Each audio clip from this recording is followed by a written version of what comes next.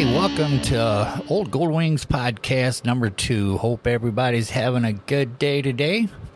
All right, guess I'll start off with some information on my latest carb set I received for repair.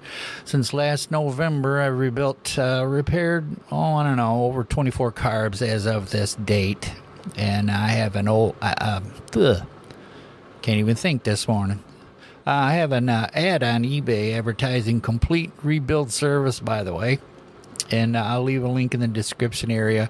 Really wish I would have videoed each one I repaired because they had slight different and interesting problems on each, of course.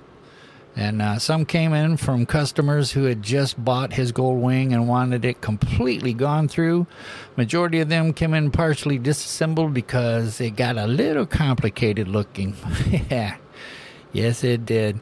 Because it seems like they only pulled one carb apart and then gave up and just put it in a little baggie and sent it on its way, to me anyway. Those were the fun ones because I had to guess a bit what all problems I was going to find overall. I had a couple that came in leaking even after a quote-unquote total rebuild.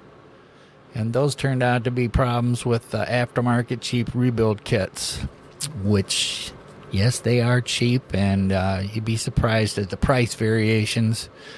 It's amazing what those cheap kits have in them.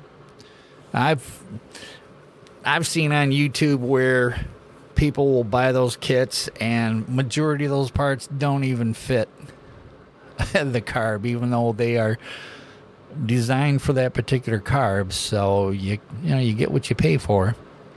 I've had to call them back and ask for the original high and low speed jets because the aftermarket ones were either not the correct jetting, which caused the just bad performance all the way around, or they had small burrs from bad manufacturing and collected particles of debris. Didn't take much to clog those up and cause a problem.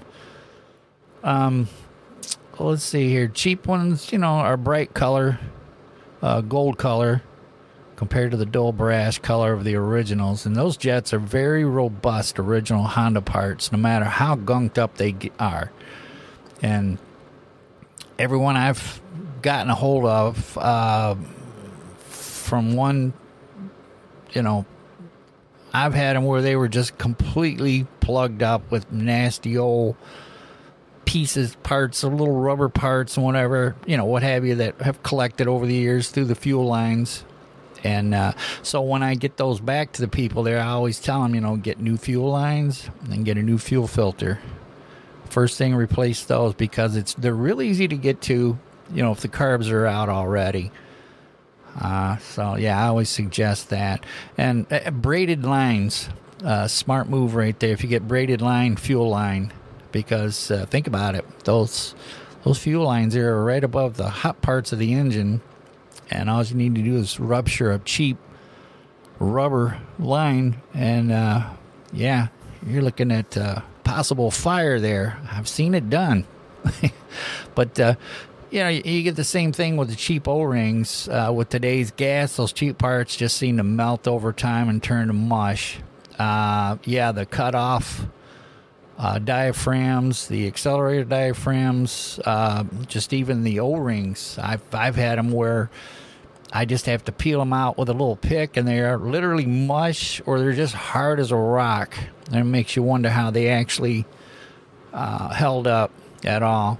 So the latest one I have on the bench right now has 2 float valves that are stuck tight in the valve seats, plus the fine screen underneath the valve seats were missing on both. So whoever worked on that previously didn't bother to put those back in. And you really need those fine mesh filters that go under each of the valve seats.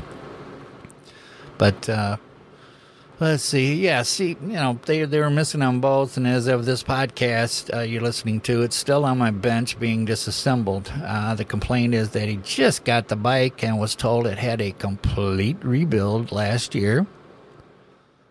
But it has started leaking in the plenum area right underneath where the airbox is. And the carb is overall very clean on the outside, and I always insist on using Randak rebuild kits and be done with it.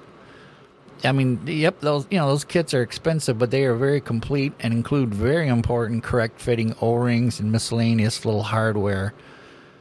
They're made of Viton material, which is very impervious to today's ethanol-based gas that's available. And if you majority of those carbs they get in, they really are, at least some parts of those O-rings, like I said, are either literally just mush or they're just hard as a rock from being in there for so long. But in this case, the customer just wanted the leak found and fixed. Oh well. I'll still work on them, but it's nice if I just put those kits in there because it's included in the total price of what I do with them when I get them. So another carb assembly I got early on came to me from the customer personally. He was from Illinois and travels a lot and brought it right to my door. I'm in Hickory Corners, Michigan, by the way. So yeah, he's definitely a couple of 100 miles away from me. He had a very nasty looking carb assembly that had been once again overhauled last year, quote unquote, and it would not idle or accelerate smoothly. Along with that, he had a donor carb assembly that looked like brand new on the outside, but he insisted on the nasty one because that's the one that, like I said, he had done. It looked like he had it done down in Indiana somewhere because he had it sitting in the box that was used to mail it out to that person down in Indiana. But anyway, I pulled his nasty carbs apart and found those nasty looking gold colored jets and aftermarket needle and seats installed. Plus the floats were set just above the 15.5 millimeter level needed to run those smooth. You really got to get those close. That's a fine line there, 15.5 millimeter. Actually, if you look, along the side there between the carb body and the float, it's almost parallel, but not quite. So I pulled and cleaned the clean carb part and stole the original jets and needle and seats from there. Did a complete rebuild and did a pressure check and bent sink, and everything come out good and another happy customer. I mean, that was a couple of months ago and haven't heard back, so he's good to go. And I could go on and on what I found on the majority of these carbs and have been sent to me for various repairs, but I need to move on right now. And actually, so I'm thinking right now, just say here's some of the places I've ordered from when I did my major rebuild of my bike. I went from front to back minus rebuilding the engine because I got lucky with my bike. I've had it for about 11, 12 years now.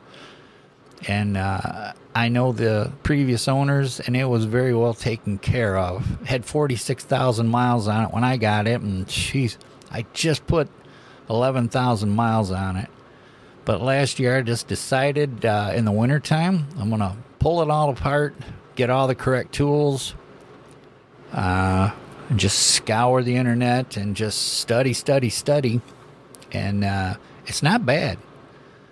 If you know what you're doing and you have the right tools, you've got it made. But anyway, over the last winter, I had real quick service and good luck with parts being available. And a couple of those places are, like I mentioned earlier, would be the Randex Cycle Shack. They're out of Florida. Super nice people. Excuse me. And this is where I get all my carb parts and kits from. They're fast service.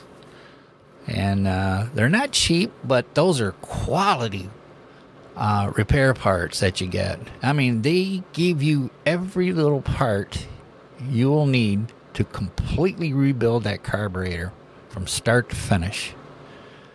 Never had a problem with those folks. I've never been shorted parts, never had bad parts. Very good stuff. So then when I went to the brakes on my system, I completely rebuilt the calipers front and back, plus the brake lines, I went with braided brake lines.